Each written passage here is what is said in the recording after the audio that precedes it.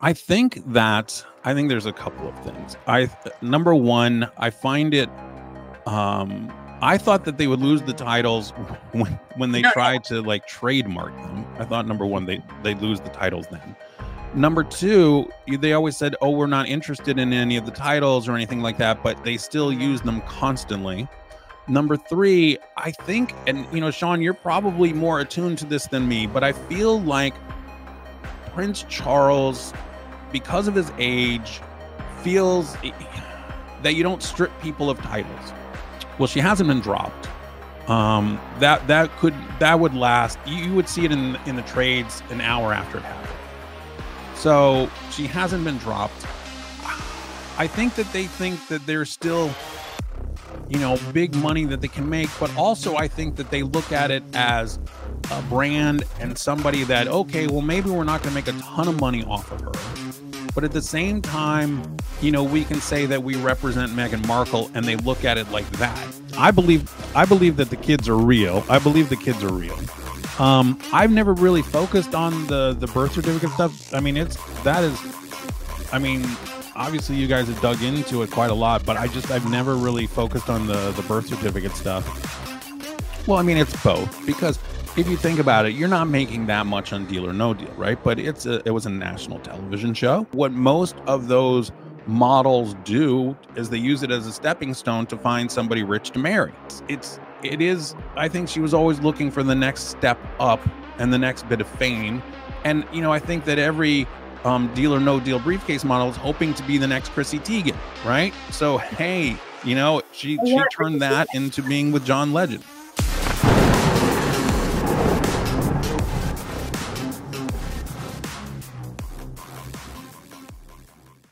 Hope you're enjoying our podcast. Here's a word from a sponsor, Atlas VPN. Atlas VPN has got the best VPN deal in the market. Enjoy the most affordable online protection for just $1.70 per month, plus 6 months extra with a 30-day money-back guarantee. Unlock your favourite content from all over the world. Can't access Friends or other legendary shows on your Netflix while being abroad? That's not a problem anymore. Atlas VPN got you covered. Check out the Savile stuff on Netflix. Keep your Google searches in private. Looking for something on Google? With Atlas VPN, you can search the web with real and organic search results and do it without tracking your activity. Sick of the ads and malware?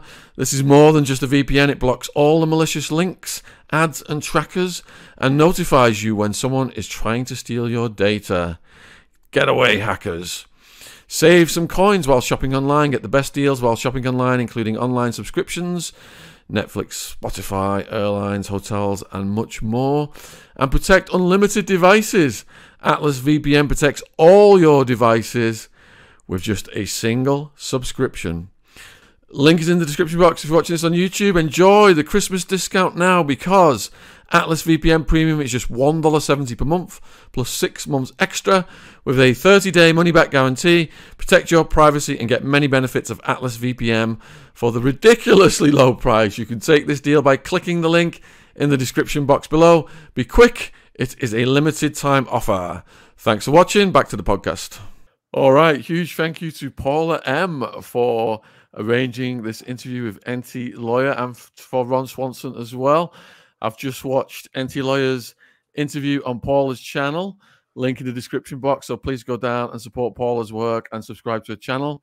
And Enty has been on a very long journey, blogging almost 2 decades ago to where he is now, getting massive attention for his stories. And on his Twitter, he described himself as a 300-pound entertainment lawyer who has been married 6 times, lives in his parents' basement, and has an obsession with digging up celebrity dirt. So huge thank you, Paula, and huge thank you, Enty, for spending time with us this evening. Thanks for having me. I really appreciate it. Thank you. And I've got tons of questions have come in from the viewers. Paula suggested we put a poll up, and it's got a lot of interest. And a lot of it revolves around Prince Harry and Meghan Markle, which we're going to get to. But before we go there, Enty, are you okay just to give the viewers a little bit of your background and what led up to where you are today, please? Sure. I I was at work and I was literally bored one day, and basically had a friend who was blogging and on Blogspot. And I said, I tell a couple of stories about things that had happened. And just, was writing. And I didn't expect it to go anywhere. I literally was just, I just want to see how this blogging thing works and everything, because at that time Blogspot and blogging was the big thing. And I kind of wanted to try it. And it was just basically what people did. They talked about their life. And I just kind of did that for a couple of weeks, and then I had a post blow up, and I was just, it kind of freaked me out at first, because the post that blew up, and I was just like, okay, well, I was just kind of doing this for fun. And then when that kind of blew up, I was like, okay, well, I guess I'll just keep going. And I did like I used to do just one post a day at 9:20 in the morning or something Pacific time. And then that kind of evolved into like 5 days a week, and then more posts. And then I think starting in October of 2011, I've blogged every single day without a day off since October 2011. Wow. And as you've, got this massive following over the years, as it's developed, you were, a single guy, not with this big, massive legal department. I imagine you must have had some major challenges, and some of them have come from perhaps lawsuits from people. Yeah, I mean, I've only had one lawsuit, and most of the time, honestly, you just get letters from people. If you go back in time, then this was kind of what turned me, the entertainment industry, and where I really had a problem with it was back in the day when I first started. I think that they thought I would be like every other blogger, that I would be, oh, would you like to go to this premiere? Would you like to do this or whatever? And I remember at the beginning, I got so many invitations to go to things, and I would just pass things out to all my readers. And if they wanted to, they could write something about being in it, and I would post it, and it was great. And then what they finally started to realize was that I was not saying kind things, other than, if somebody, gave tickets or whatever, somebody would write a review. But I wasn't saying anything nice. And all of a sudden, all of these, invitations and stuff just abruptly stopped. Like, I used to get dozens and dozens per week. And then when they realized that I wasn't going to, bend over or be like People Magazine and just be nice, then they stopped. And it was, I remember specifically that it was a movie that had Method Man and Mary-Kate Olsen and somebody else, and Olivia Thirlby, that was her name. And Olivia Thirlby's people were like, well, there can't be anybody from, Crazy Days and Nights here. We're not going to do the press junket and stuff like that. And, I used to get in fights with publicists, and eventually they just kind of gave up. So there are lawyers that, there are celebrities that will have lawyers send out things on a pretty regular basis, but it's just like, hey, can you just take this down? Or I'll have celebrities who will reach out and say, look, I don't remember this happening. It probably did. It maybe did, but can you just go ahead and take it down? And honestly, if it's, a week earlier, 2 weeks earlier, 3 weeks, whatever, I'll take it down. I don't care. It doesn't bother me. So I've managed to not tick off too many people too extremely. And there's certain subjects, I don't talk about people's kids. I don't, talk about people who are not celebrities, who are not public figures. If a celebrity is married to a regular person, I don't talk about the regular person. I just talk about the celebrities. And so I just, certain things are off limits. I don't out people. I just, there's certain kind of unwritten rules that I play by. Are there any particular celebrities' legal departments you've had to become acutely aware of? Well, yeah, I Mariah Carey's one. There was a time back in the day, like Vanessa Hudgens, because she had the whole naked photo scandal, and they were really on top of things. And so there was a little back and forth sometimes about them. But for the most part, there's nothing really. You'd be surprised. I probably get, a letter every 3 or 4 months. What I've noticed lately that's really kind of bugging me is this, it's a copyright shakedown scam. And this, I used to have photos on the site all the time, and I had a license from Wire Image. But what they'll do is, and there's a statute of limitations for a year on a copyright photo. And I've I've noticed this. There's a couple of law firms that basically anybody who has any kind of photo on a blog, they will just say, this is in violation of a copyright, but if you pay us $2,500, it'll go away. And I go online and I see these, these bloggers who don't necessarily even know the law or anything like that. And they're using images that they posted 3 or 4 years ago, and the statute of limitations is expired, but these law firms are just shaking them down for money. And and it's not just one law firm. It's like this whole gang of them have just decided to go after innocent kind of bloggers who, hey, I found this photo online and I posted it to my blog 3 years ago because it went with the article I was writing. And the next thing you know, they get some letter from an attorney who's bought the rights to certain photos and photo agencies, and they shake them down. And I really find that despicable. And I haven't really talked about it at all, but they're always old ones. It's kind of like a bill collector going after somebody's debt that's long expired. And, they're just hoping that somebody, gives them some money for this debt they bought, for pennies on the dollar. Yeah, that's why I'm using AI to do my thumbnails these days. So viewers, thank you for sending in all these questions. And if you want to support Enty Lawyer, all of his links are in the description box below this video. Going to bring Paula in now, though. Paula's probably got tons of questions as well. And thanks, Paula. What would you like to start with? Well, thank you, Enty. Always, I'm a big fan. You have no idea. Well, I'm sure you do. After we did that interview, so many people were coming with questions about all kinds of people. I gotta tell you, I have amazing subscribers because this morning I woke up and it's like, it's what's his name? Tyler Perry scandal, and it's because Tyler Perry is Lilibet's godfather. So I actually did a video this morning about wondering whether Meghan was going to Markle Tyler Perry, because I actually did a video when the Netflix thing came out about what if Tyler Perry suddenly finds himself in a pickle. How quickly would Meghan Markle dump him? And the pickle is here. So a lot of people are asking me if first, this is a big one, and I think you know this, to confirm how Harry and Meghan really met, because I know you've heard that they've given many stories.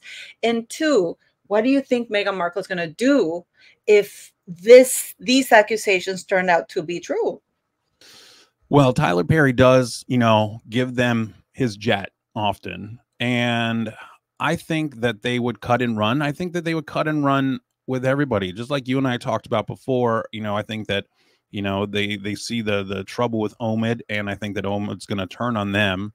And, these allegations against Tyler Perry from Christian Keys. I mean, he talked about, this alleged sexual harassment that he's dealt with.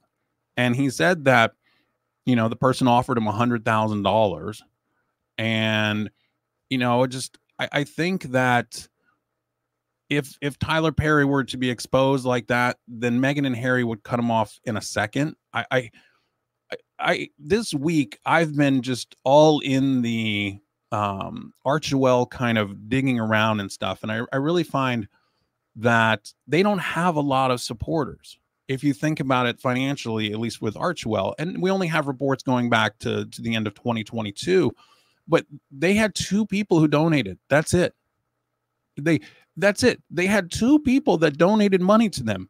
And I found that to be remarkable. I think that the people who analyzed, charitable trusts and charities and stuff for a living, they all found it remarkable that there's no fundraising method in place or anything. It just appears to be almost like, oh, well, we need to start a charitable foundation. And they got one big thing, when they started it. And since then, but I find it unbelievable that with all these close friends and everything, that they only had 2 people donate. If supposedly they know all the wealthy and the powerful people and all this kind of stuff, and they got 2 people, literally 2 people to donate to them.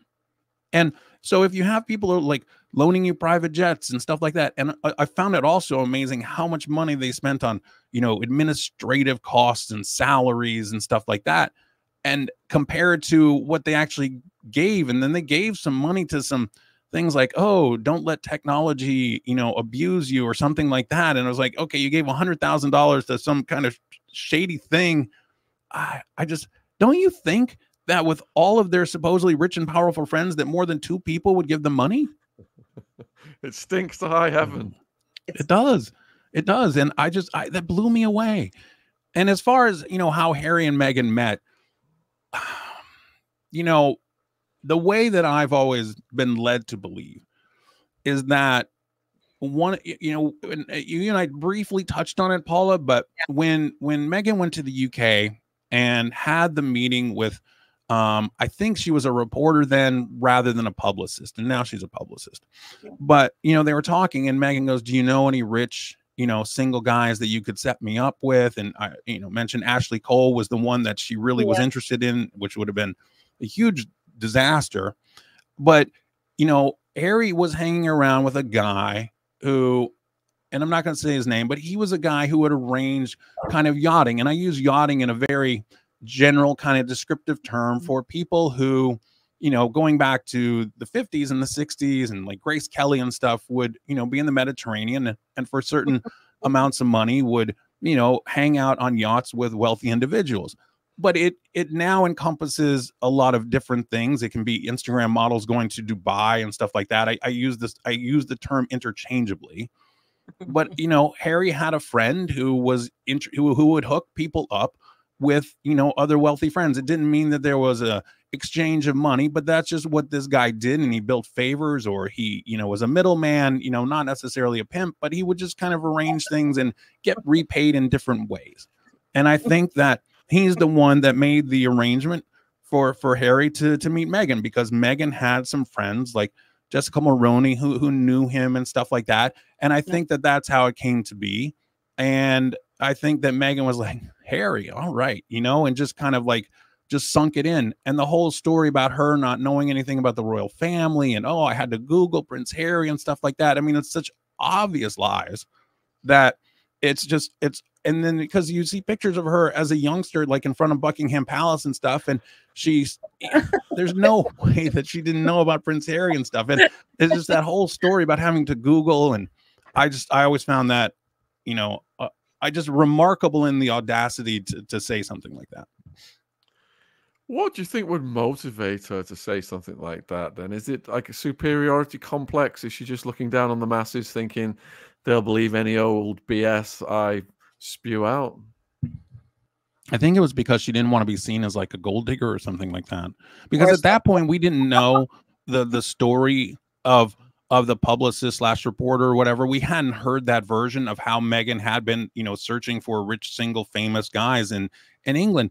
And then if you go back and you look, and I'm not going to remember her name. She's like a reality star and stuff who was in England, and she was friends with Meghan. And they would always talk, and they would hang out and, have glasses of wine. Yeah.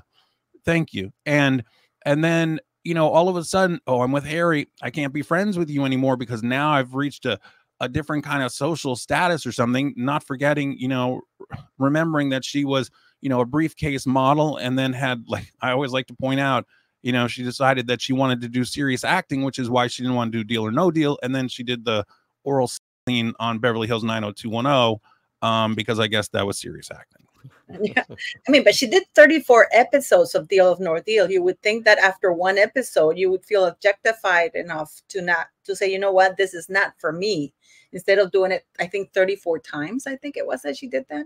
But, I mean, because she needed the money. It's kind of odd. Do you think it's really the money? Because she was with Trevor Engelson and her father gave her stuff, so she wasn't really like one of those, I think anyways, one of those really struggling actresses, or actors that you see them waitering tables and, they don't have it. But she was living with Trevor Engelson, and her father was giving her money and car, and helping her get auditions. And I mean, what do you think? I mean, does it really just the money, or do you think it's fame? Well, I mean, it's both, because if you think about it, you're not making that much on Deal or No Deal, right? But it was a national television show. It was on NBC. It was a network. You're there, you're, the select thing, and you could use that as a stepping stone. But what most of those models do is they use it as a stepping stone to find somebody rich to marry. I mean, that's generally the case. It's very rare that any of them go on to other things. There are success stories, don't get me wrong, but they're very few and far between considering how many there have been. And So you get on, she hadn't been on network television like that, where you're on every single week on an extremely highly rated program. Yes, you don't get much time on air, and you're hoping that, you're going to be able to, have the $1 million one, or you're going to get some kind of extra screen time each week. Yeah. So she was living with somebody, and her dad was giving her money, but Los Angeles is an extremely expensive place to be. And, you're always having to, do things, and you're always having to go out, and you're always having to network and stuff. And it is, I think she was always looking for the next step up and the next bit of fame. And, I think that every Deal or No Deal briefcase model is hoping to be the next Chrissy Teigen, right? So, hey, she turned that into being with John Legend. There's a hierarchy here in the UK beyond wealth and fame, and that's the hierarchy of titles, which she has tapped into, which leads to this question from one of the viewers. Oi6460 has said, why does Enty think Harry and Meghan have not been stripped of their titles? Does he think they may have some real dirt on the royal family? And if so, what could that be? I think there's a couple of things. Number one, I find it, I thought that they would lose the titles when they tried to like trademark them. I thought, number one, they'd lose the titles then. Number two, they always said, oh, we're not interested in any of the titles or anything like that, but they still use them constantly. Number three, I think, and Shaun, you're probably more attuned to this than me, but I feel like Prince Charles, because of his age, feels that you don't strip people of titles. It's kind of like, okay, we're not going to kick Andrew completely out. It's just not something, it's too unseemly or something like that. I that's kind of always been my feeling. I do know, obviously, that they must have dirt, and they've have shown no unwillingness to not, use it, whether it's, leaks about Andrew or leaks about William, leaks about Kate, whatever it is, they will do that. The whole, the racist thing with Kate and Charles. I mean, they've had this kind of thing, but it comes down to, I kind of feel like Charles is just so old school that he just won't strip somebody of their titles. I don't know. Shaun, I think you're probably more attuned to that than I would be, because it's just something that you deal with on a daily basis. It does make sense. I mean, beyond royal protocol, if it's your own son, isn't it? And they say blood is thicker than water, so you would keep that olive branch set up in case his relationship does ever, get shipwrecked, so he could come back into the royal fold. What do you think, Paula?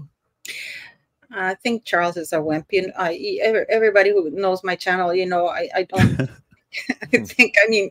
I call it out. I'm just sad the Queen is gone, really, because the Queen was pretty, recollections may vary, was one of the most beautiful, most diplomatic phrases I've ever heard in my life. And I worked a long time in diplomacy. And recollections may vary. It's such a perfect thing. It's like, you're a liar. You're a big fat liar kind of thing.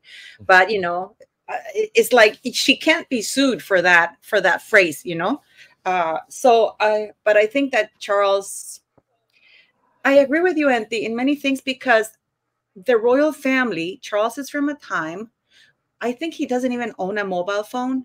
So Charles is from a time where the royal family controlled the press. If there was news, I remember I read anyways, when the Duke of Windsor was dating Wallis Simpson, that it was all known in the United States, but there was complete censorship in the UK. And it was like a massive shock. And I was actually quite surprised then to hear when Piers Morgan said the names of Charles and Catherine. I saw Dickie Arbiter sitting there. It's like, how dare you? It's like, they're still thinking censorship in the UK. They still don't understand that the internet exists. I don't know. So to me, I think Charles think that he can still control the press and people can be censored or things cannot be known. So I think he doesn't realize that literally, we all know this, even I, that I'm not technically proficient. You take a picture here and you put it in the internet, it's worldwide. You can't control the narrative the way they used to. So I think that's one of their biggest pitfalls that they have.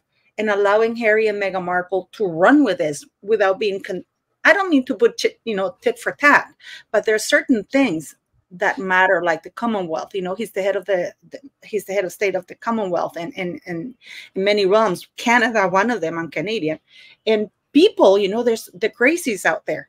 There's that believe Meghan Markle's narrative, and I mean, I think Charles, yeah, I don't think he'll do anything because he's a wimp.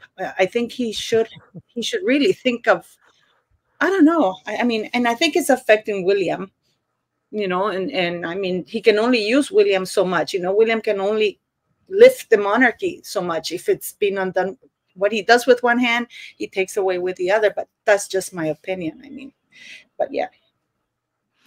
So on Enty, do you have anything to add to that?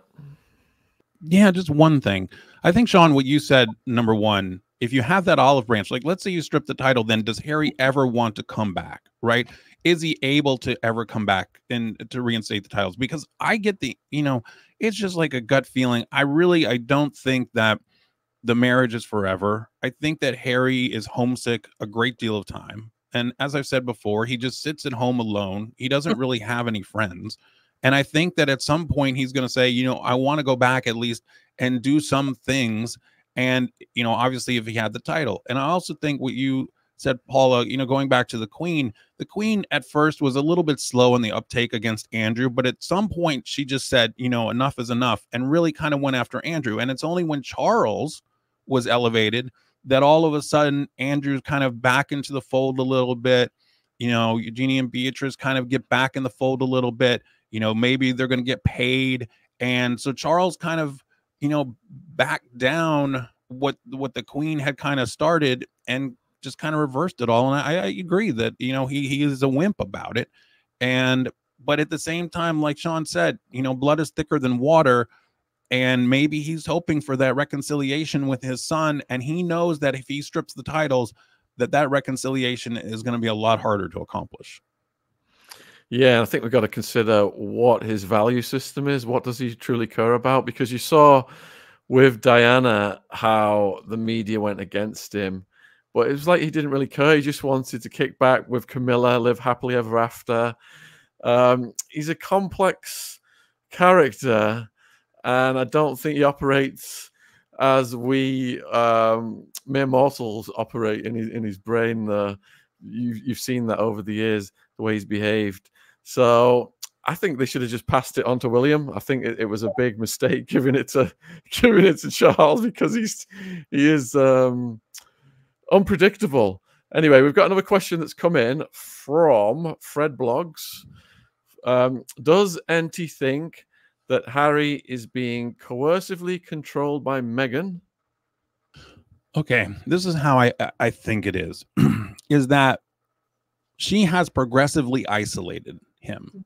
Okay, so they're together. She's in Toronto, he's in England. It's all new, it's all fresh. They're like secret and let's this just lovers kind of thing. And so he's really excited about that. And so let's say they start married life and they're in England, and he's still surrounded by his friends. He's still surrounded by his family. He's still surrounded by a lot of comfortable things that he is known for his entire life. And she senses that, okay, I'm maybe losing him. I don't have enough of him. He's being pulled in too many different directions. And she's been working with him. She's been saying, look, we should do this. We should do that. We should do this. And then she says, what we need to do is we need to take a step back. So let's go to Canada, and we're going to go to Vancouver Island. And you don't know anybody there.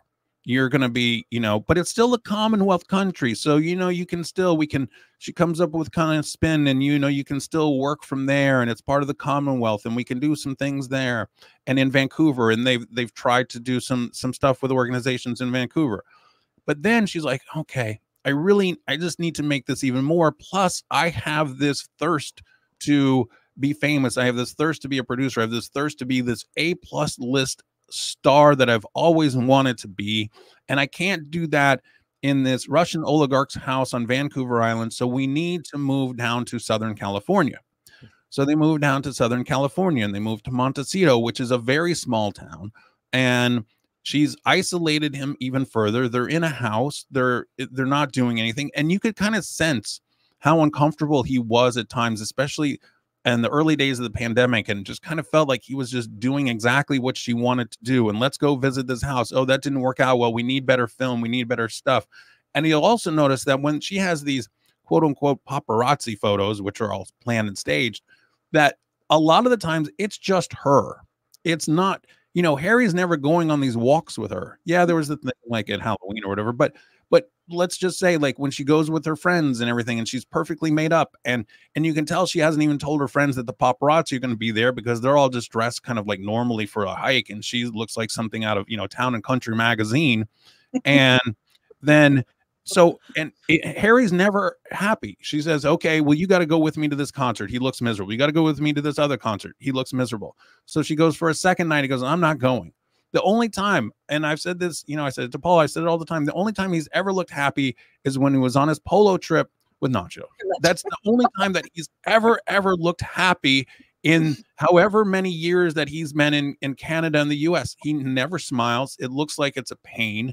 I take that back. When he's at the Invictus Games, he looks happy too, because it's kind of his thing. And so I think, yeah, I think that he looked more and in that situation, it was Meghan who looked really uncomfortable and awkward and was trying to make sure that she could be there. And she's always setting up things like the Kevin Costner thing, where she tries to interject herself into it and say, well, this is what you should be doing, kind of thing. And it's just so uncomfortable to watch. Anytime that they are together, it's extremely uncomfortable to watch. And I just can't imagine how happy he is. And he's like, oh, well, I'll sue these people and everything like that. I don't think that he even really wants to be part of those lawsuits. I think it's just, Meghan wants him to be part of the lawsuits, or maybe Elton John wanted him to be a part of it. I don't know, but I don't think he thinks independently at all. I think Meghan has him firmly under her thumb. And when she becomes this A+ list thing that she thinks that she's going to be, or comes up with a whole bunch of her own money, I think you're going to find Harry even more marginalized, and he's just going to want to go back to something that's familiar, and he's going to go back to the UK. So what do you think the glue is that's still holding it together from Harry's side then? Is it having family? Is it he doesn't want to be proven wrong? I mean, there's got to be a point where he gets so exasperated that he just thinks, I've only got one life. Am I going to spend the rest of my life in this situation? Or am I going to bail and live again?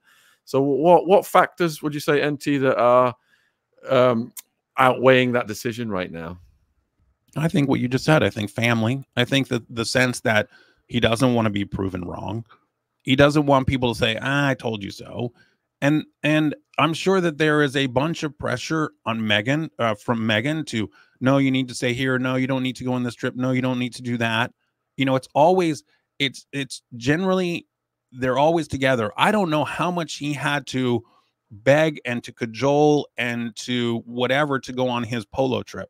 I'm sure that, but you could just see the joy on his face to have escaped from Meghan and to be free and to do what he wanted.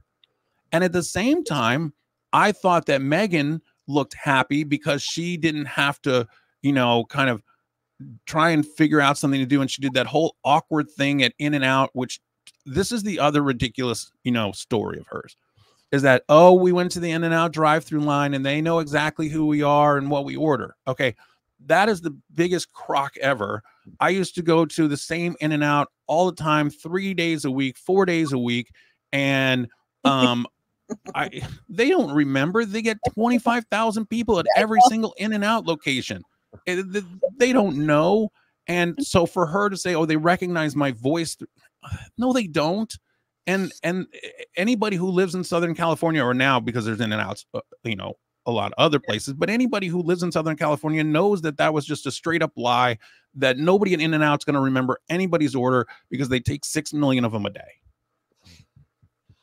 Over to Paula. I wanted to ask you about that, because this is one of the things that many people have asked me. Is a recurring question. If people know that this woman is straight up lying, why isn't the mainstream media calling her out? And how influential, how pivotal was Oprah in this whole thing of maybe, was she part of the plan for Meghan Markle at the beginning? Is she still part of that plan? I mean, because I mean, she was heavily invested with Gayle King. So I mean, do you think? I think something's going to come out with Oprah, because Oprah's under fire for lying about Ozempic. So.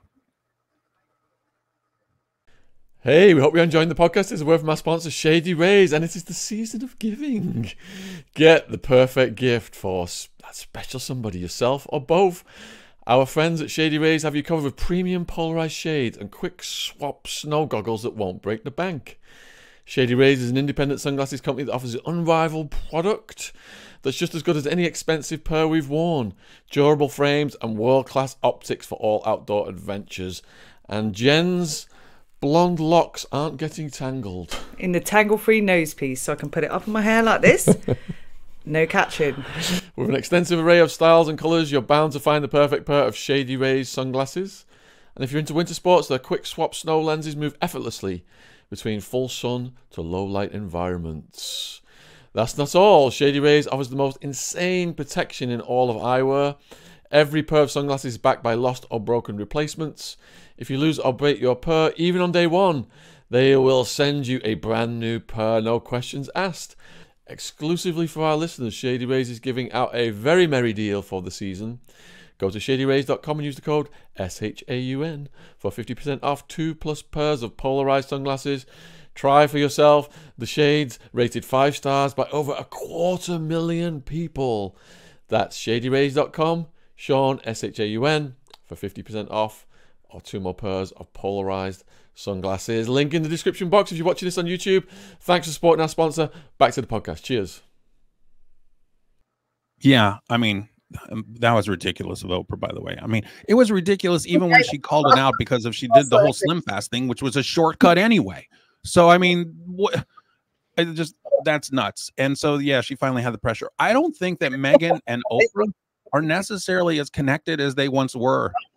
I think that I don't think that they have that connection. But the reason people don't call out Meghan for the lies or whatever on it is simply because they don't want to be accused of being racist. And it's not being racist to call out somebody for lying about an in-and-out order. It's not, you know, racist to call somebody out about how they possibly met. It's not, you know, it's not that at all.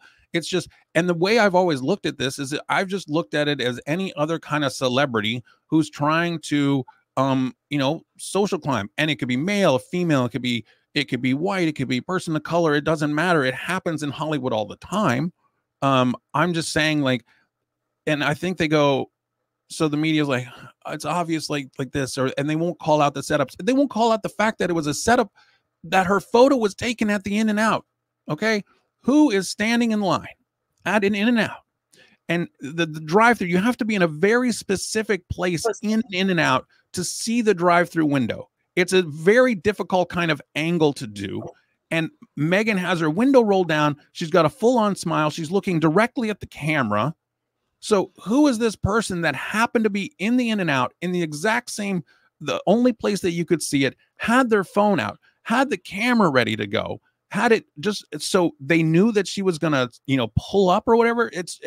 And I think that for whatever reason, the whole behind the scenes kind of what's done with paparazzi photos and the arrangements that everybody makes, it just doesn't sway everything. Like if People Magazine published the In-N-Out photo, or Us Weekly, the stars are just like us, you know, Meghan Markle in an In-N-Out, and they don't take the time to say, okay, well, this was obviously a setup job, and, you know, the quotes and everything. And they just, I think that they just don't want to rock the boat, and they just want to, you know, for whatever reason, just get along to go along. And it goes back to what I said at the very beginning when we started talking, is that I refused to get along to go along, because I didn't want to only say what the publicist and the studios and the producers wanted me to say in exchange for tickets. That's the same reason that nobody calls out Tom Cruise for being a Scientologist and for doing all the horrible things that he's done, is because everybody in the tabloids can't wait to get invited to a movie set. They can't wait to get invited to a premiere. They can't wait to shake Tom Cruise's hand and take a selfie. It's the same thing. It has nothing to do with Meghan Markle, or it's all about access, and all these people want to feel important, and the way they feel important is to be around famous people. Yeah, you talked the last time in my interview you did about, we talked about WME and our Ari Emanuel, and people were asking, uh, given everything that's happened recently, in Ari Emanuel, you know, he hasn't been able to get very much for her, and we talked about that the only thing she has going for her is the Meet Me at the Lake that Netflix bought. It's not she, because people think that she bought it, and I said no. Am I wrong with this? Was it Netflix who bought the rights to Meet Me at the Lake, and they're allowing her to? Yeah, Netflix. Okay. Yeah, no, she, you know, Netflix bought it.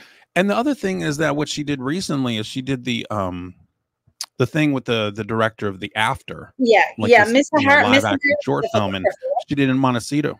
Is that the Q&A she did for Netflix with Miss San Harriman, who directed this? I don't know what you want to call it, The After. Yeah, exactly. That's what it was.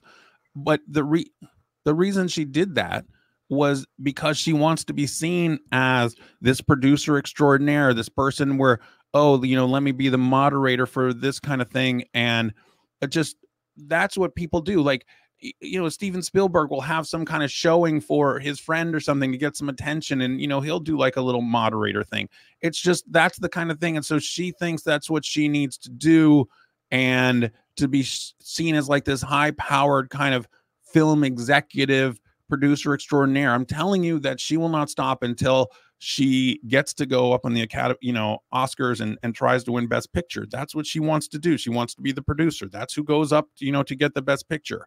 And that's what she, you know, that's what she's desperate to do. And I think that, you know, she thought that, you know, the documentary would win some awards or something like that. I mean, I've talked before, Harry, you know, didn't get nominated for best audio recording for a Grammy. So it shows that people are like, you know, normally in a best-selling book by somebody who is, you know, as famous as Prince Harry, and who narrates their own book, they would get a Grammy nomination. I mean, that's just the way it goes, because people are looking at the list and they go, oh yeah, they don't remember the names of books. They just don't. And so when they're doing it for the Grammys, especially, they're just going down and looking at famous people's names and biographies and people who recorded. If you go back and you look, that's how politicians generally get their Grammy awards, is because they've written some book, but somebody's just going down the list and they go, oh, Prince Harry. Okay, yeah, I'll nominate him. So the fact that he didn't get nominated just speaks volumes to how much Hollywood isn't all that interested in him. Yeah, so just adding on to what you said there. So Samantha Markle said that Meghan is not going to stop until she's a billionaire president of America. Do you think she has a game plan, a bigger game plan outside of her present genre? I thought so at first. She had a bunch of meetings with Gavin Newsom because we knew Dianne Feinstein was going to die. Okay. And one of the things was that she had a bunch of meetings with Gavin Newsom, and, you know, the governor gets to appoint somebody to fill out the rest of the term. And Dianne Feinstein's term, you know, is scheduled to end in 2024. And part of the issue was, I think that Meghan, I think, really wanted it, but at the same time, I think she was kind of wishy-washy about it, because she didn't want to be scrutinized in Washington, D.C. every day. Yes, it would give her a platform. And I know she didn't ever want to run for any kind of office. I don't think she wants to run for any office, but this was going to be perfect for her because she was just going to be appointed. It was going to be a short amount of time. The person, you know, who agreed to it also had to agree to not run again. That was kind of part of the deal. And so I think that she was in the very short running for it. She had enough meetings. She could, you know, get the whole Getty family who's behind Gavin Newsom and stuff like that. They are, you know, fans of Meghan. She had met with one of the Gettys, and there was the rumor, of course, with the older Getty. I'm not so sure that was true. But the younger Gettys, she was definitely meeting with them. She was definitely meeting with the younger Gettys, who are the financial backers behind Gavin Newsom. And I think that it was hers if she really showed that she wanted to do it. But I don't think that she could decide between Hollywood and that. And I think that she thought she would come under too much scrutiny, and that there would be too many people in like the Senate office who would talk about her and what she didn't do, or she didn't show up to work on time, or she wasn't knowledgeable about things, or she didn't study, or she didn't work. And I think she realized that the negatives would probably outweigh any kind of positive publicity that she could get for it. and just ultimately said that it wasn't for her. But I think if she had really, really wanted it, that it was hers. Wow. That's how influential she is, because I'm surprised, because she goes by the Duchess of Sussex titles, and in the United States you can't be part of a government office using a title. So I'm surprised that they would, I mean, she can't be a representative of the United States using a royal title of a foreign country. Yeah, so I'm surprised that there's still, for example, in the Archwell, you said that you've been going through the Archwell thing, right?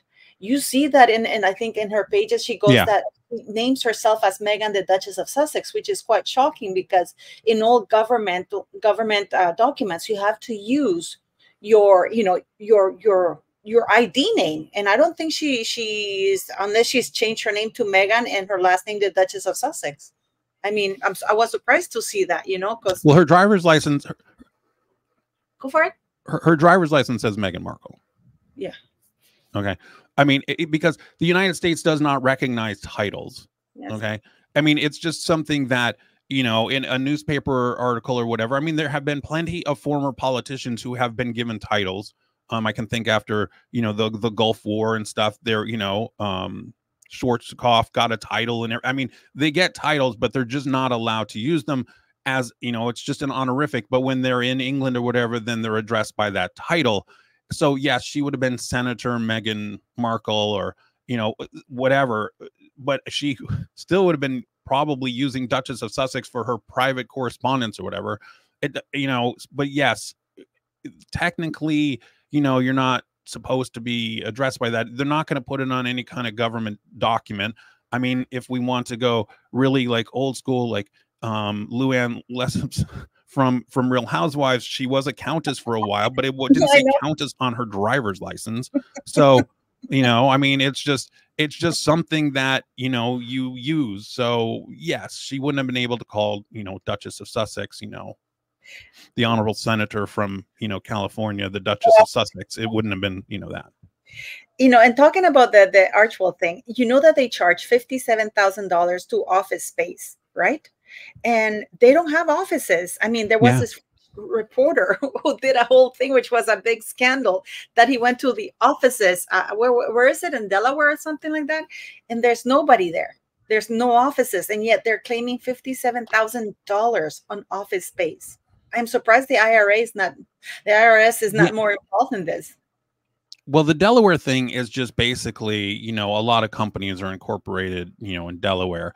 But I think what they were using as what they're calling office space and stuff like that is things for, let's say the director, the guy who gets James Holt, who got paid $227,000. So if he uses a portion of his home for the office, then that's a portion, like, okay, well, you're using a portion of your house for this office, so we're going to pay you a certain amount of money. Or any of these other staff, because what do they have? They have 5 people, I think, or something like that.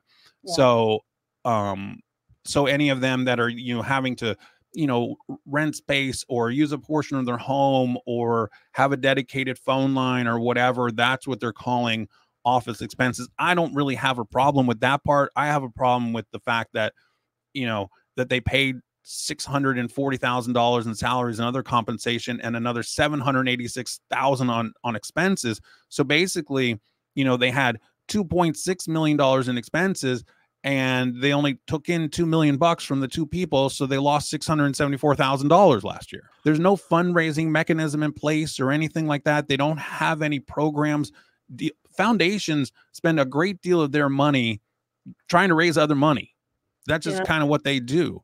Yeah. And, it looks bad when you lose $674,000. It shows that you're not really into this whole Archewell thing, and you're really into doing your other stuff, which is being a movie producer, but you're going to keep this charity running. And every year we're going to get a story about how it didn't make any money, and they just, basically just spending it all. So we've had a reoccurring question come in from several viewers, including Parody Patty and Tom Taylor. And it is, there is a rumor going around that Harry and Meghan don't even live together. Is there any truth to this that Enty has heard through the grapevine? Okay. Meghan and Harry I mean, they still have the house in Montecito, but Meghan is spending more and more time in Los Angeles. And so she has a place in Los Angeles, because if anybody's driven between Montecito and Los Angeles, it is a very long way. It is, you know, it's a solid 2 hours, probably. It could be more depending on the time of day and everything like that. So you don't want to make this trip all the time. So I think that they spend more days apart from each other than they do together. Do we want to call that not living together? Maybe. I mean, there's a lot of people who, you know, live in New York City like during the week, and then they only go home on the weekends because of the commute, like to Connecticut or something like that. Yeah. But yeah, I feel as if they definitely spend more time apart than they do together. I feel whenever they are together, it is some kind of staged opportunity to be photographed together. And whenever they are together, they do that. I would say that they're probably more days than not that they're not together. Plus, Harry's got the place in Montecito that he stays at too. That's separate. I mean, it's 5 minutes from.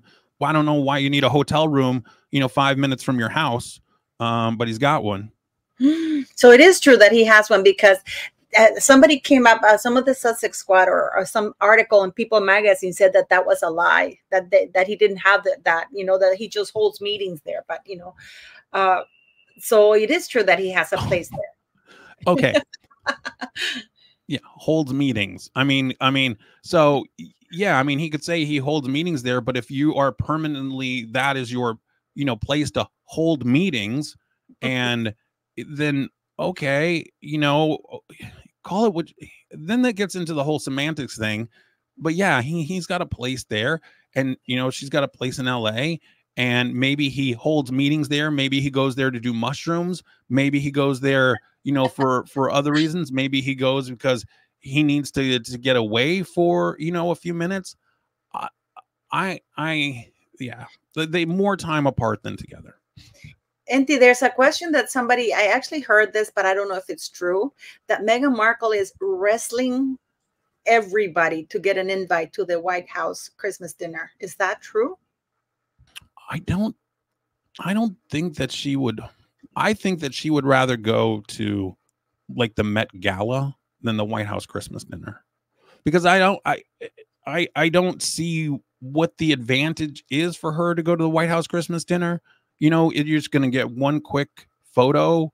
You know, you can't live stream it or anything like that. They'll just, you know, it's pool photographers and stuff. I don't see the benefit to her to go to the White House Christmas dinner. I think that she would rather go to the Met Ball, and you know, she can meet with designers and fashion houses and people who can afford millions of dollars, not millions of dollars, sorry, hundreds of thousands of dollars for a table, who then could either donate to Archewell or pay for an endorsement deal or something like that. The people who are going to the White House Christmas dinner, for the most part, obviously there's some wealthy people that go, but she would have better luck with what she's trying to do to focus to go to the Met Ball rather than the White House Christmas dinner. You know, you touched on something about censorship that Harry's trying to pay.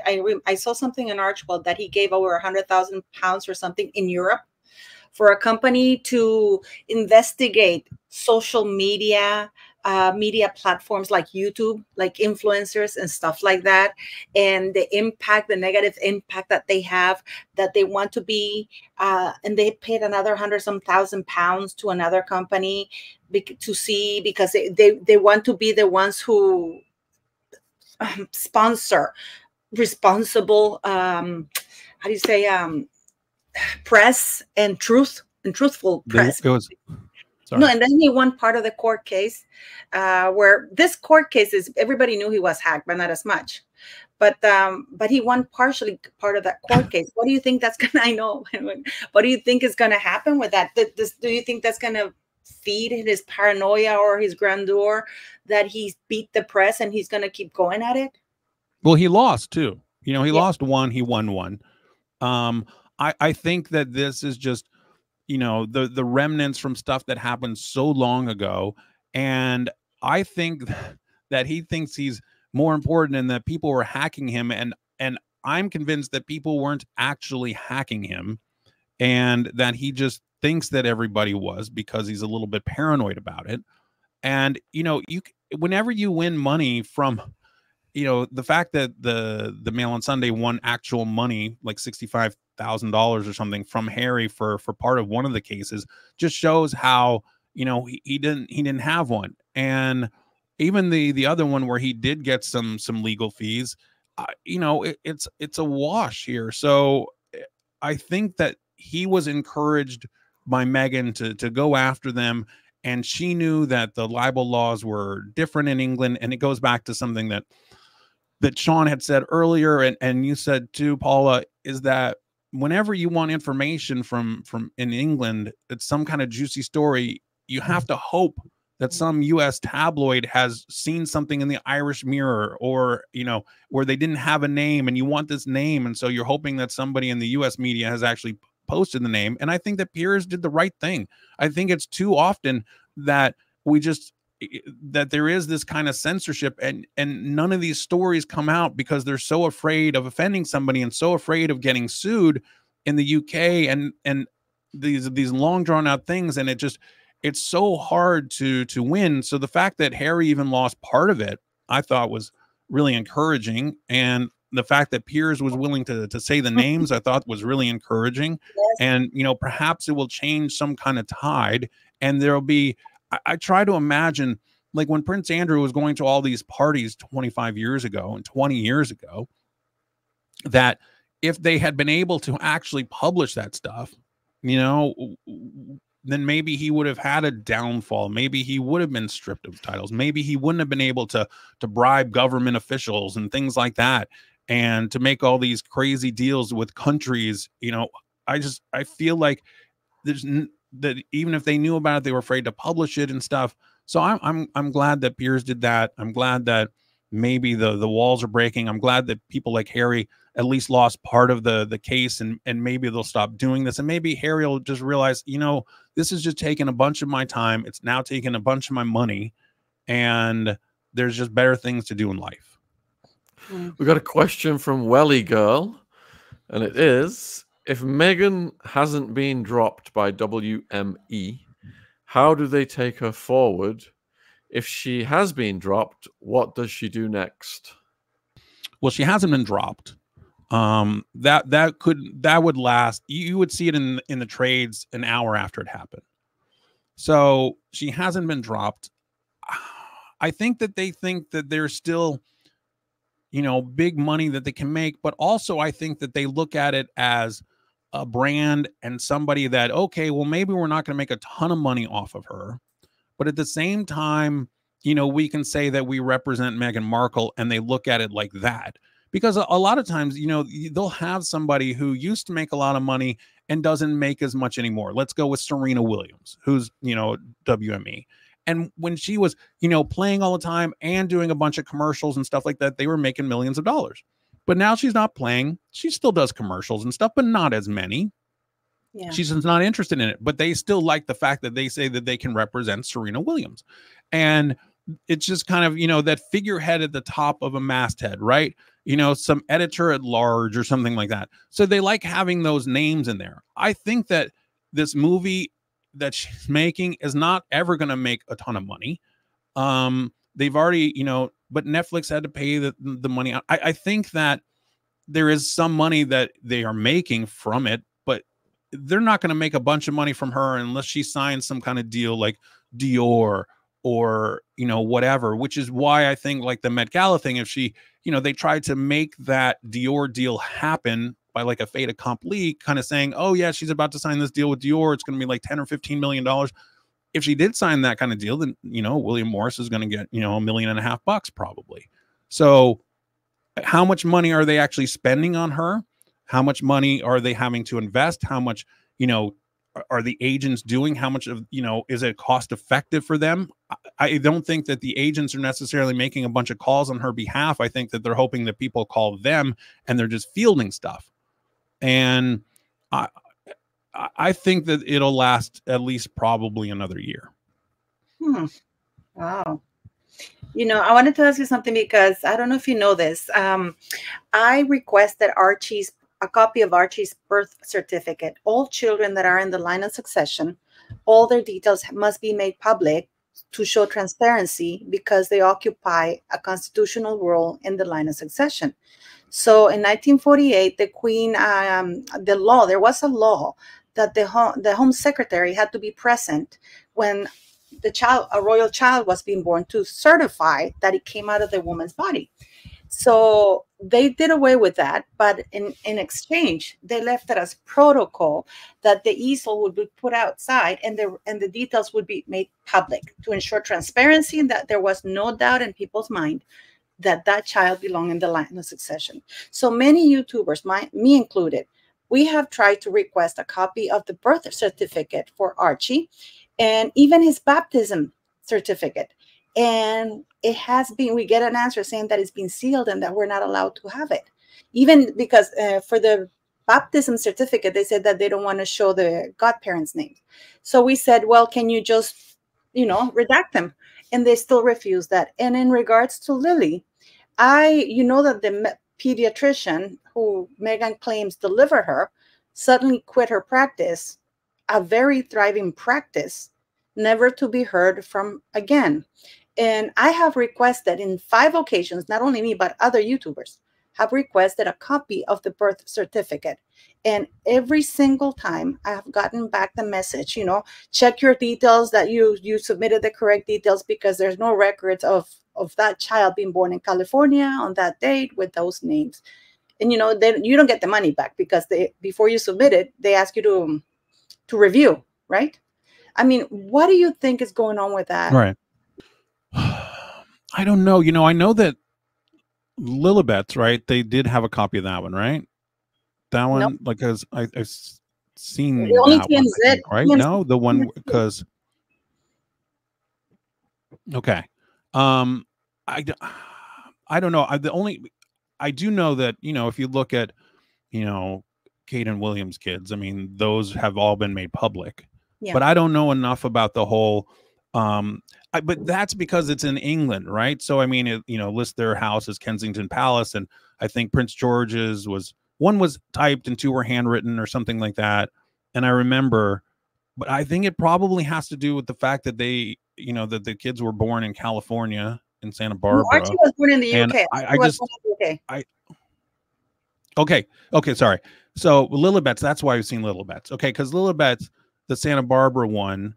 But Archie, I don't know why it doesn't make any sense, like you said, if he's in the line of succession. They both are in the line of succession. Because I know that they've made the other 3 public. Yeah. They've made the other 3 public. So I don't know why they wouldn't do Archie's. That doesn't make a lot of sense. But I've never really, like I said at the very beginning, I kind of stay away from kids, and I don't like to get into things about kids because I just find it makes it very sensitive when you're talking about other people's kids, and then that's the biggest way to get somebody to come hammer you down. Yeah. But it is interesting because I do know that they've made, they made George's and everybody's public. So it would make sense that they would be willing to make that one public. Have any UK reporters tried to do it? Well, nobody because this is the thing that's insane. The reporters don't even want to question that, and it's the only time the palace has got it wrong because they published the Queen's House published a communique saying that Meghan was in labor at 5:20 in the morning, and then it turns out that Harry goes at midday and says, "Oh no, she gave birth at 5:20." And then we see Harry and Spare said that Meghan Markle driven back and forth to the hospital in England. Each way is 40 minutes. They drove 40 minutes. She bounced, she humped a ball, then she got put in a bathtub, then she got an epidural, and then the baby was delivered, and then they went back home. So all of that happened within 2 hours. And on top of that, he ordered Nando's at 3 o'clock in the morning when Nando's is closed. So the only living person who was there who has any account of that is Harry, which doesn't make sense because you don't go. Meghan Markle basically delivered a baby including within 2 hours, driving back and forth and with an epidural, which no doctor on earth is gonna let you go like that. I mean, you've had, you just had a kid, Shaun, Ziggy. Jen couldn't get out of the hospital for days. There was all kinds of checks, and All kinds of protocol bureaucracy that we had to go through. Jen was in there for 2 days before they discharged her. Yeah, and Meghan was considered a geriatric pregnancy. So for us, I mean, for me, I don't like to talk about children, but for me as a Canadian and for anybody, because I don't, you know this, Enty, that Harry is in the line of succession, and both kids are in the line of succession, and both kids are in senior line of succession, because actually, Harry, that idiot, is fifth in line to the throne. And his part can be a regent in case something happened, God forbid. And then Archie's sixth in line to the throne. And Lily is seventh in line to the throne, you know, and it's like, yeah. Go ahead. Wasn't there, and I'm gonna probably forget, but I remember I thought there was some scandal about Archie's birth certificate because Meghan had been listed like as Rachel Meghan or something like that, and then they changed it to Princess or something. Wasn't that his birth certificate? Yeah, but that's not the easel. You see, the easel that they put outside the palace has the names. It's basically the doctors saying with the signatures that this child was delivered, and we were the witnesses of that. Everybody has had them. The Queen, Princess Anne, the Duchess of Edinburgh now, Sophie, even Beatrice, everybody. The only one who's never had that easel with the doctor's signature testifying that the child was born on that day and came from Meghan's Markle body, it's Meghan Markle. None of the doctors there, we don't know which doctors or what. She refused to have the Queen's doctors, which is really weird. They're the best in the world. We don't know to this day who was the doctors. The doctors that she named, one of them put out a tweet saying we were away on vacation. The other doctor didn't have any privileges at that hospital. And I don't know if you remember on Netflix, she said something like, oh, we didn't want to do it at the Portland because we didn't want to block the emergency. And there's no emergency room at the Portland hospital. So this is why we've been talking about it, because those kids, it's not about the kids themselves. It's the fact that the documentation that would legitimize their place in a line of succession is not present at all. You know, and people, you get the birth certificate, for example. That's crazy. The TMZ, but they posted that thing, which was insane. They put Harry as the Duke of Sussex, His Royal Highness's last name, and the TMZ birth certificate that they produced was 10 days after Lilibet's birthday, which is insane because you know that it takes about 6 to 8 weeks for the register to get it from the hospital to make it public. So this is why, you know, we've been asking, you know, because we hope you've heard something, because it is insane. And people saying this is why the surrogate thing comes a lot into play. People say, oh, I believe that she didn't give birth to them. I believe the kids are real, but I don't believe that. And, you know, and we always think that those kids have very dysfunctional parents, and Harry and Meghan, two narcissists, you know, who are never there. So, but I mean, it's true. I believe that the kids are real. I believe the kids are real. I've never really focused on the birth certificate stuff. I mean, obviously you guys have dug into it quite a lot, but I've never really focused on the birth certificate stuff. That is crazy that, you know, Archie was the only one without the easel and everything. That seems strange, for sure. Yeah, and they got their wrong. But again, like if they're born in the, I don't know enough about it. You know, I feel like I know a lot about a lot of stuff, but I don't know enough about the kids, the birth certificate stuff. We got a question from another viewer here from Six Pixie Sticks. Has Enty seen the Royal Grift's hilarious animated Zirconia series? And is it an unspoken Hollywood consensus that South Park nailed the gruesome twosome with the privacy tour send-up? We, the people, are eagerly awaiting the sequel. I mean, I think that definitely, I think that they got it down. I think it's hilarious, and I think that the fact that they were all upset about it all the time is just crazy. Why are you going to fight with South Park? You know, I think Lindsay Lohan once tried to fight with South Park. Just, you know, embrace it. Embrace the fact that South Park thought you were worthy enough to do something like that, and just laugh it off. And they have very thin skin for being, you know, in the public eye and stuff. And that's, I guess that kind of goes back to what you were asking at the very beginning, is like some celebrities, they just let it roll off the backs and they don't care. And then others are just every little thing. Oh, no, you can't say this, and they'll come after you. And I just, why you can't be a celebrity and then not expect people to take, shots at you basically, or call you out for stuff, or if they find something that you do and something that you've been hypocritical about, of course they're going to do something. So I find all the short stuff very funny. We got a question from Sage M. Will Enty spill the tea on what other celebrities really think about Meghan in Hollywood? What is the general consensus on this woman? And are companies interested in sponsoring her for her Instagram? Thanks.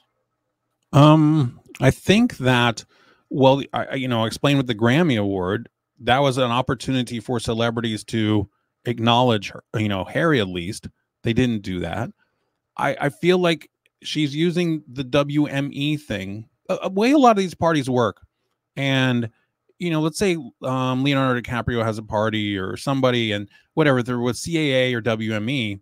And what they want is they want to have other CAA people, WME people, and they like throw them together. So if you have some kind of Kevin Costner event or something like that, they'll say, hey, you know what, we're trying to get a profile here on Meghan and Harry because we're trying to do something. So we're just going to send them along. And they brought a publicist to the party, which is strange. You don't bring a publicist to just like a party like that. So I think that Hollywood appears to be tiring of them. I think that that's why she's trying to interject herself at concerts where she can get photos with other famous people. And that's basically the only way that she can do it. I think that you're going to start seeing her at premieres of big things. It wouldn't shock me at all if you see her at the Academy Awards this year. In fact, I would kind of bet on it that she was going to be at the Academy Awards, not to present necessarily, although I think that's probably what that she would want to go if she was presenting, or some kind of humanitarian award at the week before an Oscar event, something like that, where she gets to surround herself with other A-listers that she can take photos with and hobnob, so it looks like that she's beloved. But I don't see that she is. The people that she's hanging out with are not A-listers. The people that she's hanging out with are not celebrities. And I think that they feel that maybe she has bought her way in rather than earned her way in. And there's a big difference. If you look at groups of actors and stuff, if you look at, say, like Adam Sandler and his whole group, and how they started kind of at the bottom and they worked their way up, and now, they control a huge section of Netflix, but they've always stayed together. If you look at like the Seth Rogen kind of group and how they've always kind of stayed together and they do things. If you look at like Judd Apatow and all of that, they've kind of always, they worked their way up. Yes, there are Nepo babies, but it kind of feels like, hey, you didn't even put your own money in this. You got Netflix to do it. We wish that we could be some, B+ list, cable actress who gets this monster deal from Netflix. And people like to see that you've earned it. And you really have to be some kind of special Nepo baby talent to leap over that hurdle. And it doesn't always work. Anything to add, Paula? Well, I just want to say something, because I actually thought about it when we ended the interview the last time. You said that how Meghan, we discussed how much of a narcissist this woman is, how she lives with it, how she can't live without being out in, like 2-3 days without putting an article outside. Why, if she's like that, why hasn't she put up her Instagram account? Because I'm sure this woman must have like a dozen accounts that she trolls the internet with. Why doesn't she just put up her social media? I mean, really, for reals. I mean, why doesn't she just put that bloody Instagram app and X account?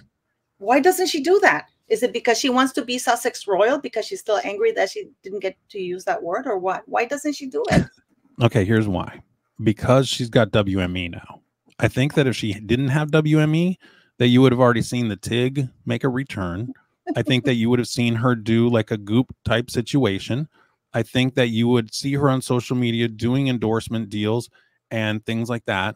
But WME is probably saying, look, you can't,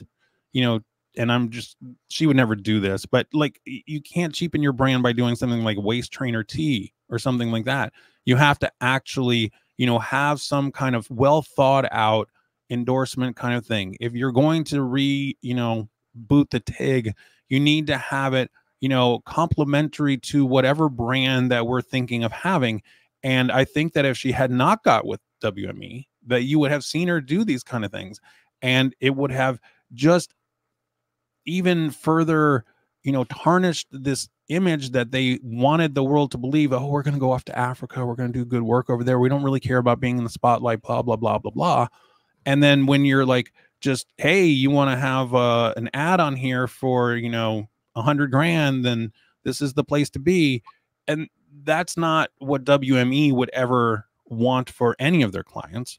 So I agree with you, Paula. I think that she would have come back with social media because she enjoys that attention. She enjoys seeing those likes. She enjoys seeing, you know, the feedback that she would make sure is all positive because they would curate it. And WME is probably like, that's not really the best idea. If you really want to get that Dior deal worth $10 million, you know, you going on there advertising for Skims is probably not the way to go. Because Kim Kardashian has her Instagram account, but she just signed up with the NBA, right? $1 million thing for to represent or something like that, to sponsor the NBA. I don't know what it is, but I'm surprised that WME wouldn't encourage that, because, you know, that's big money nowadays. You know, celebrities with sponsorship. I mean, Kim Kardashian gets like what, $1 million per post or something like that. I'm surprised, you know, it's because she hasn't been able to nail any brands. But here's the thing. Kim Kardashian makes a lot of money, yes, but Meghan Markle's not Kim Kardashian. Meghan Markle doesn't want to be seen as a Kim Kardashian. Yes, her mom hangs out with the Kardashians and stuff, but that's not where she wants to be. I could see her doing a partnership. Like, let's say Kim and the guy that founded Skims together. Let's say they decided they were going to start a new company. And I could see Meghan wanting to be involved in something like that, where it's a new company, but she doesn't. Kim is just, hey, if you got the money, I will go ahead and I will post it. I don't care. I'm just all about the money. And that's not necessarily, you know, Kim's brand is about making money. Kim's is just, let me get whatever I can, as much as I can. And as much as I have, you know, said bad things about Kim Kardashian over the years, and probably will continue to do so, I have never, ever said that she is not a hard worker. And she works and she hustles. And, you know, she is lucky that she's not in jail. She stole $300 and something thousand from Brandy's mom and credit card fraud. And instead of, you know, instead of, you know, going to jail, which every other person would do, they made a deal and they said, how about this? We'll make a sex tape and we'll get the money from the sex tape and we'll pay you back. And she managed to take a sex tape. Actually, she managed to take a potential conviction for stealing from a credit card to making, you know, to being almost a billionaire. So you do not accomplish that without working your butt off. But it's true. I mean, I've been shocked. When I saw that it was the sister. She was the closet person that arranged the closet, right? Something like that, for the sister of the guy whom she did the sex tape with, right? And she stole her and Khloe Kardashian were using her credit card like there was tomorrow was going to end or something like that. I'm shocked, yeah, but you know, I've seen your blind items about her. Brutal. But that's, and I just, for me, I want to wrap it up with this because I don't want to take too much of your time, but do you see Meghan Markle, because a story just came out, I don't know, I guess she put it out, that Meghan Markle and Harry were definitely invited to Sandringham for Christmas. Do you see her ever going back to the UK if everything else fails? No. Do you? No, she's burned her bridges. She can't, if she goes to England, she can't be in LA. She can't be in Montecito. She has no chance of being with A-listers and everything.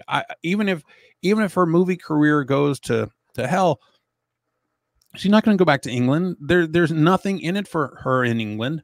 The British press don't like her. And they will just constantly be after her. They will publish photos that are unflattering constantly. I don't think she ever wants to step foot in England again. I'm sure that she'll have to on occasion, maybe every 3 or 4 years, or, you know, maybe when, you know, Charles dies, or, you know, William gets to become the king or whatever. But it is going to be so far in between when she's there. Wow. And she might bump into Piers Morgan. You got a question from Karen Yes. Silvestri. Where was Doria, and why can't anyone talk about it? You know, I've had my theories that, you know, that she was, you know, in jail. That was kind of my thing. I think that that's, if you go back and you look at, you know, Dory and her husband, I did a whole episode on it, and I'm not, it's been so long since I did it, but I broke down everything, and like him winning the lottery or maybe fixing the lottery or whatever. It just, that's always been my thing, is that I assumed that she was in jail, and that's why, you know, they don't talk about it, because again, that would kind of ruin the brand. But that's always been my understanding. Actually, there is two court records in California with Doria Ragland and with her details. One of them is actually a misdemeanor, something about tax that she didn't pay, and then she paid it, and you know, it's something like a fine. But the other one is sealed, and I even tried to get one of my cousins who's a sheriff in the Westwood Police Department, and he said, you know, Pat, well, he calls me Patty. He goes, Patty, even I can't conceal that, you know. So I don't know what she's done, but you know, hell, damn, you know, it's sealed. So I wonder what that is and who sealed it.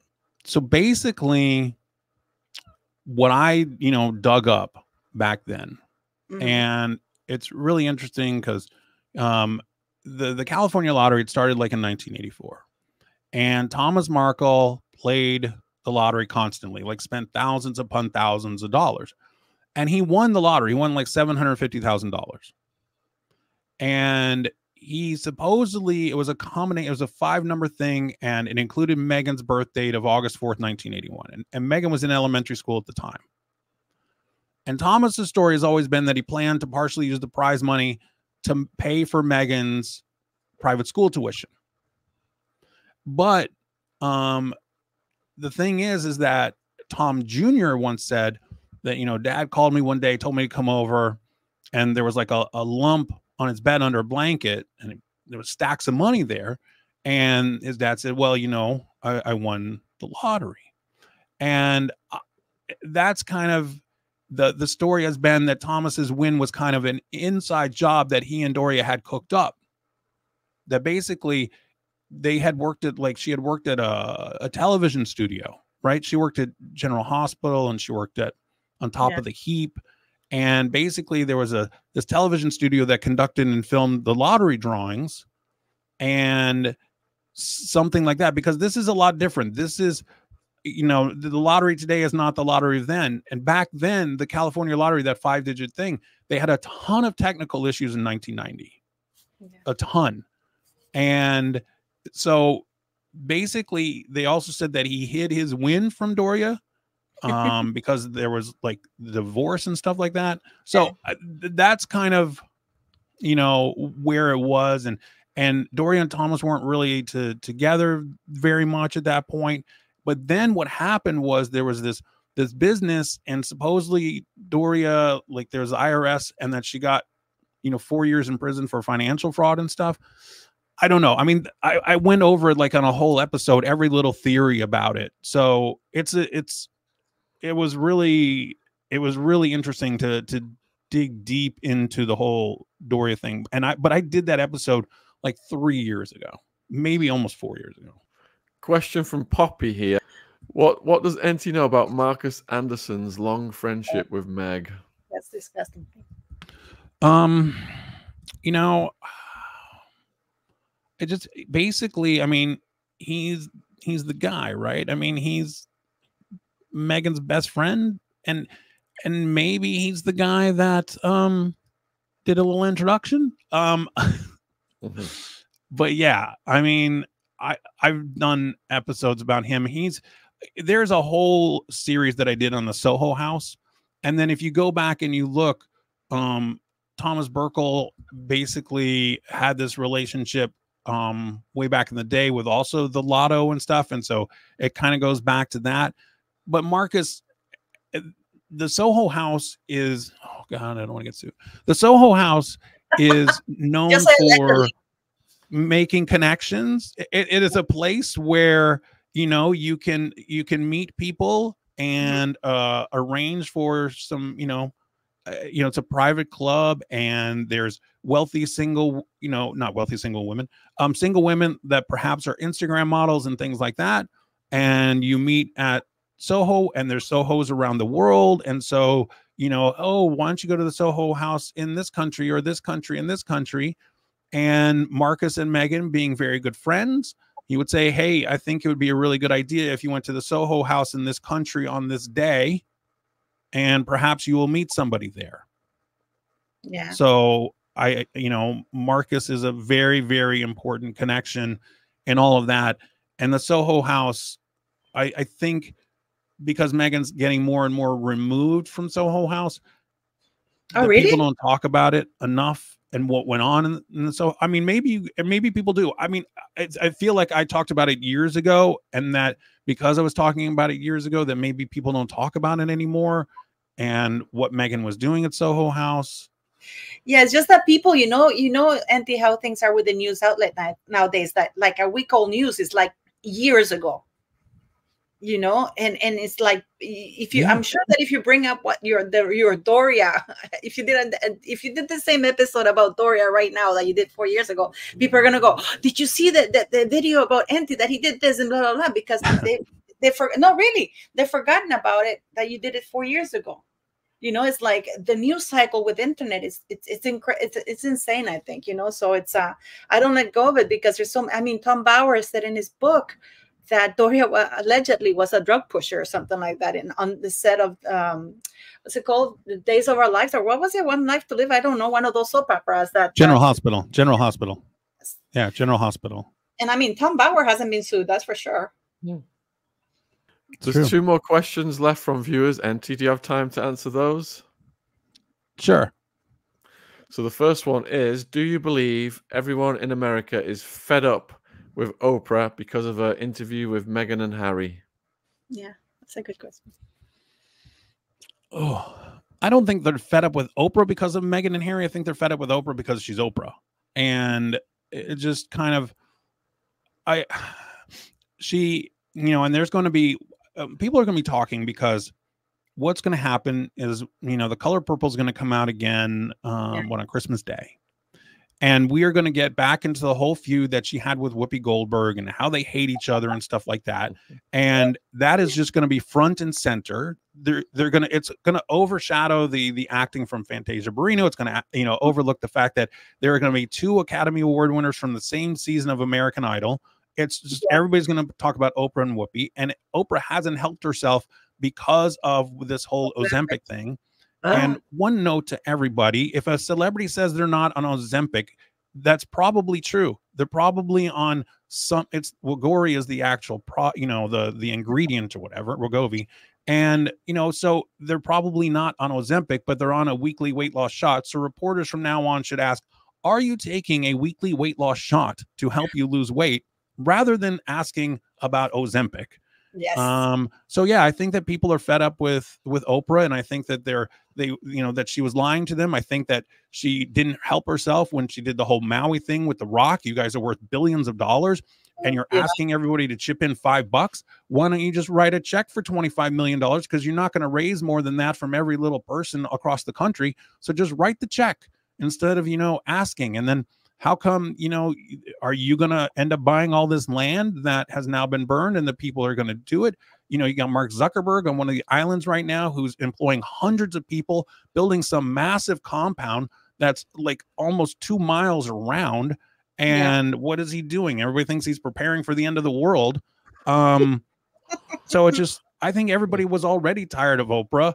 And this is just, she's going to be front and center for the next 3 or 4 weeks, all the way maybe up through the Academy Awards.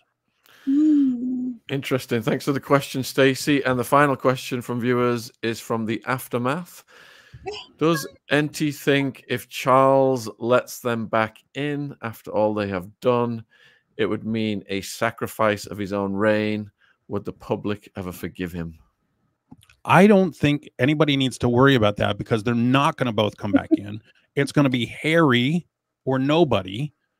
And I don't know. I think that if Charles like embraced Meghan, and after everything that's been done and everything that she leaked to Omid and everything about, him being, one of the quote unquote racist or whatever, I think it would destroy him. But I don't think she's ever going to come back. So I don't think it's ever going to be an issue. I do think that at some point, like I said, Harry and Meghan are going to break up or, choose to live separate lives or whatever it is. And, he's going to be there. And don't forget, the family is not exactly, there has been a messy divorce in the past. So it's not like you can't, handle another messy divorce. And I think that Harry eventually is going to make his way back to England. And, he called it a week ago. He goes, that's my home. He didn't say California was his home. He didn't say, the United States was his home. He said, England, the UK is his home. And I think he wants to go home. So, but I don't think it's going to be both of them. I think it's just going to be him. Thank you. Any closing comments, Paula? No, I mean, I love your channel. I follow you religiously. All my, it was one of my biggest view things. And, I just wanted to say, because I talked to Kinsey after I talked to you, it's like, oh my God, because I'm so glad that you came. I want to thank you. But I mean, everything you said is spot on. Everything about Dory, I think you should bring that up again, that interview, just refresh people's memories, because people don't know you've done this in spite of the fact that they follow you. Because I mean, there's a lot of good stuff there. And thank you for being here. Thanks for coming, Enty. I'm such a big fan. I'm fangirling. You've got a very soothing voice, Enty. Something about it. Yes, it is. I appreciate that. I'm gonna have you come on my show sometime, Shaun, so we can talk about like your history and everything, because I think that everybody would find it fascinating, and I'd love to sit down and talk to you about it for 45 minutes or an hour someday. Yeah, I'd love to. Anytime, you should let me know. And please let the viewers know where they can find you and support you online.